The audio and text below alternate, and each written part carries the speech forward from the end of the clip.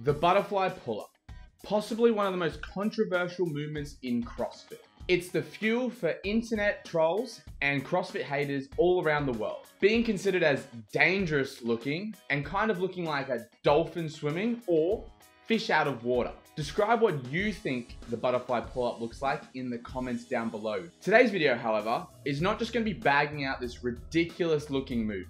I will break down the origins of the butterfly pull-up, how it got its popularity, the differences between a strict, kipping, and butterfly pull-up, and finally the pros and cons of the butterfly pull-up itself. Even though this movement made CrossFit famous, any publicity is good publicity, right? So strap in, grab some movie snacks, and like the video. Let's get into it. We will start from the beginning with the origins of the butterfly pull-up and how it became in the sport of CrossFit. When we think about sport, we think about elite athletes putting their bodies through the worst physical and mental stress possible to achieve an outcome, ergo to win.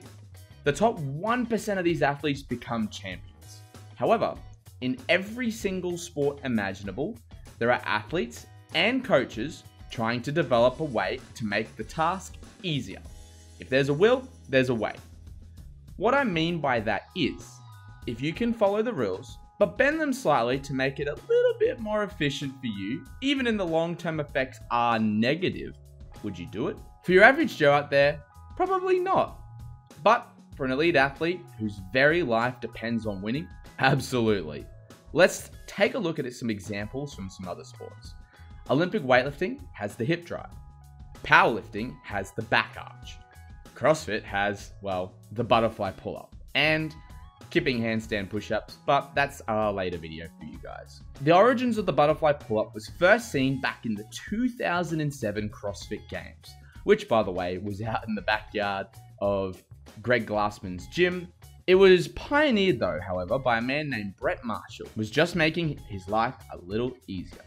Because of his introduction of this technique, it changed CrossFit for the good, with anyone who's serious about CrossFit needing to learn this technique to get that edge, those few extra repetitions, and well, it's just because it's a lot more efficient. So now you know exactly how the butterfly pull-up all began. But I see comments on the internet all the time like this one saying things like kipping, when in reality they actually mean butterfly. So what they're referring to is this.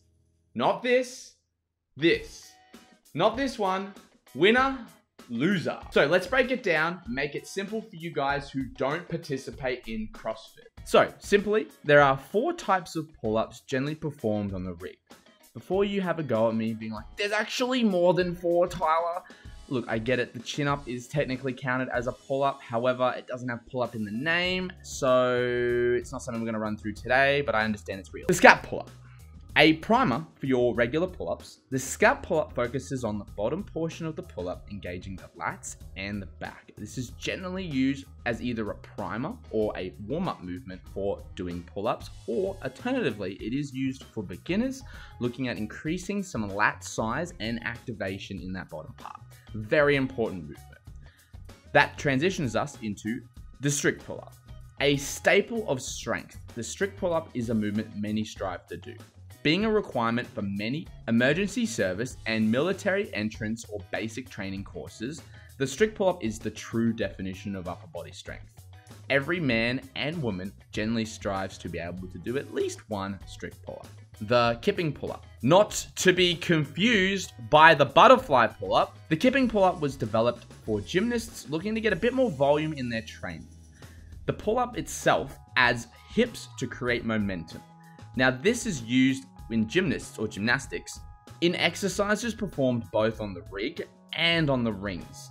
The kipping pull-up allows gymnasts to perform more reps without fatiguing and being able to recover to be able to go again and again and again. Finally, the butterfly pull-up. A movement designed for both intensity and competition, the butterfly pull-up uses the kip combined with a full rotation of the shoulder joint to create a circular motion with your body. The chin extends over the bar momentarily before descending back into the hollow position. This is what is considered a repetition. The butterfly pull-up is for entertainment purposes and has really not many benefits to it. Apart from increasing intensity and allowing you to move more efficiently, the butterfly pull-up was designed by a CrossFitter to increase the output in competition. Now you guys understand the difference between the pull-ups. Let's talk about the pros and cons of the butterfly pull-up. Now I know you guys love me hammering CrossFit, especially like an Asian billionaire hammering his sugar baby. So let's start with the bad news first. From the outside, the butterfly pull-up looks a little bit ridiculous, unnecessary, and kind of dangerous. All these statements are true. If you're an avid CrossFitter, you just have to think for a moment. Why the fuck are we doing the butterfly pull-up? What benefits does this thing have to my overall health? How is doing 100 butterfly pull-ups going to get me fitter? When CrossFit speaks about finding, quote unquote, the fittest on earth, that statement is swept under the rug as soon as these zealots jump onto the rig and start swinging around like a whirly-bird during a hurricane. Let's start talking about the risk of injury that the butterfly pull-up brings.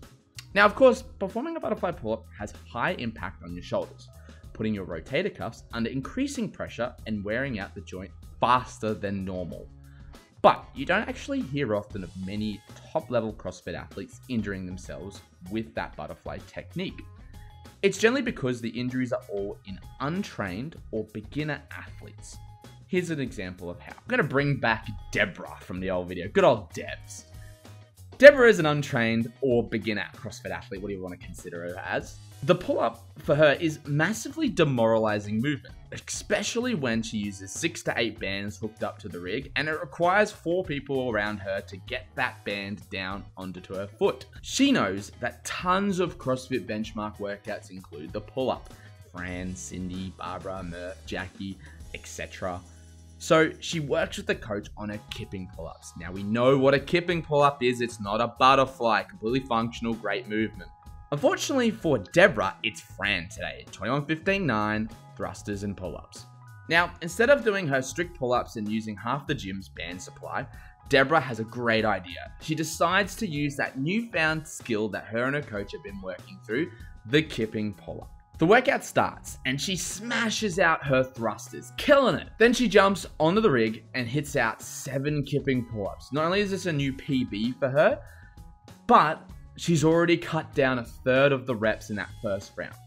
She takes a breather and looks up to see Derek, the gym's elite athlete, literally lapping her on the workout because he strung together 21 butterfly pull-ups effortlessly. This makes Deborah feeling pretty shit right about now. So, later that day, during the next class, Deborah attempts some butterfly pull-ups, without her coach's knowledge, of course, and everything's going well. They're way faster than kipping, and bam. She feels a sharp pain in her rotator cuff.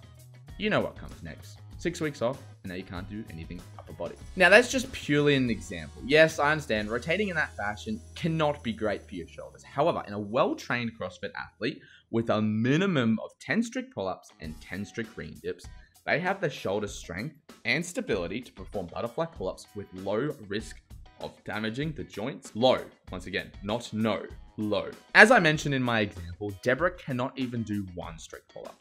This is why her risk of injury is super high, making a movement like this dangerous for her. The butterfly pull-up is one of those movements as a CrossFit athlete that you kind of cringe doing. Even though I do them myself, performing the butterfly pull-up all the time, I don't agree with doing it. However, the demands of the sport require me to, if I am to compete at a higher level. Butterflying doesn't really create a strength building stimulus. It's relatively dangerous. From the outside, it pushes people away from CrossFit. It's hard to tell whether a rep is successful or not. People with beards have an advantage. It's not a functional movement. It doesn't have a place in anybody's movement library, and it creates uncertainty in the sport.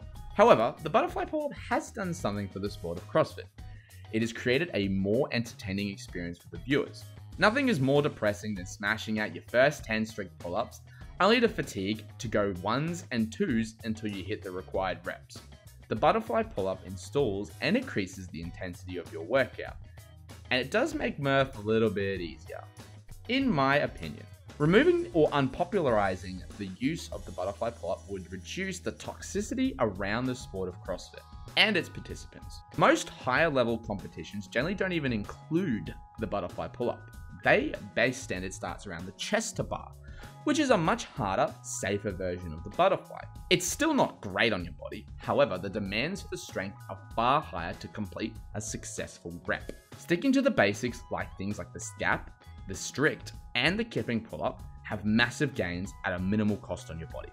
So I highly recommend if you're an average Joe just looking at getting a little bit fitter, don't worry about the politics of CrossFit. Stick to your guns and build that back of yours. Those are my thoughts on the butterfly pull-up. What are yours? Like always, comment down below, tell me exactly what you think of the butterfly pull-up, whether you do or you don't do CrossFit. And remember, this is a kipping pull-up. This is a butterfly pull-up. Let's not get these mixed up. But as always, stay obese.